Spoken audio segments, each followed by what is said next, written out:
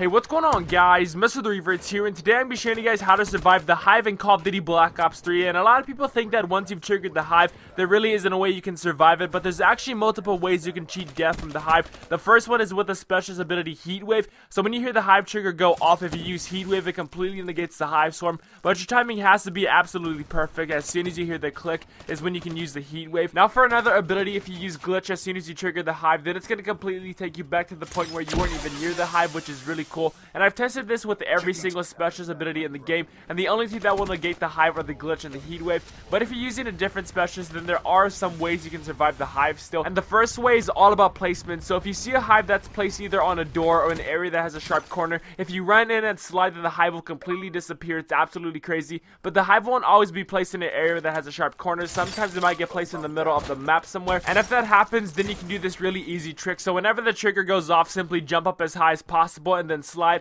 and the Hive will be negated completely. And the reason why the drones won't attack you is because when you thrust jump, you're out of the trigger radius, and there are two trigger radius, or radii I should say, for the Hive, and there's a horizontal and a vertical. The vertical is the one you just saw. Again, if you go over that area, then you are in the safe zone and the drones won't attack you. And the horizontal looks like this. It's really big and very difficult to get around by running because the drones will swarm onto you faster than you can run out of it. But I do believe it's possible to enter the safe zone by running. I was just not able to do it myself, and I tried a bunch of times until I finally gave up. But again, you can cheat death from the Hive. It's just a little bit difficult to do, and it's mainly all about timing. That's really all there is to it. So I'd like to thank Cynical and Joey for helping me out with the gameplay in the background like you just saw, and make sure to go check out their channels. There's a link in the description. I also want you guys to let me know what you think about the Hive down in the comments, and drop a like if you guys did enjoy, and subscribe for the greatest Call of Duty Black Ops 3 videos. Thank you for watching. My name is MrTheRevertz. Have a great rest of the day. Till next time, I'll catch y'all later.